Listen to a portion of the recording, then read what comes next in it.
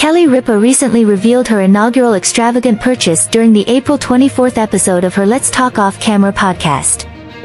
The co-host of Live with Kelly and Mark shared the story behind her first indulgence at the start of her career. Rather than opting for a conventional gift like jewelry or clothing, the 53-year-old host chose to surprise her mother, Esther, with an unexpected present.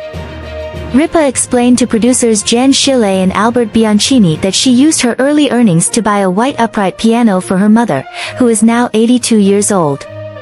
When Bianchini inquired whether Ripa's mother was a pianist, Ripa clarified that although her grandmother played the instrument, her mother did not.